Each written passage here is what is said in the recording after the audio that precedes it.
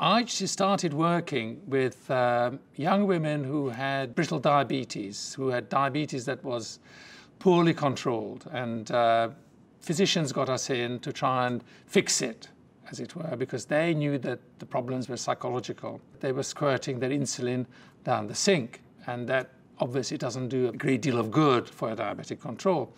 And we tried to understand why. Several people tried various programs, mainly cognitive behavioral programs, a bit of reward, bit of punishment. Nothing worked.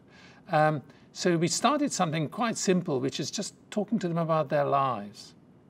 And remarkably, their diabetic control improved from talking about their parents, talking about their boyfriends, from talking about school problems they had.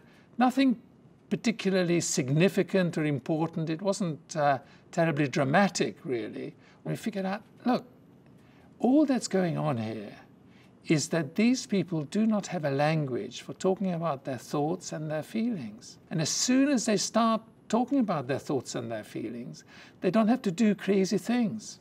Life is rubbish, you know, for all of us. And we all have negative experiences. But if you don't have a good way of managing those experiences, you get overwhelmed by them. And then you end up having to do crazy things. If you can talk about your feelings and action and your thoughts and action, you don't actually have to do immediately. You don't have to be so impulsive.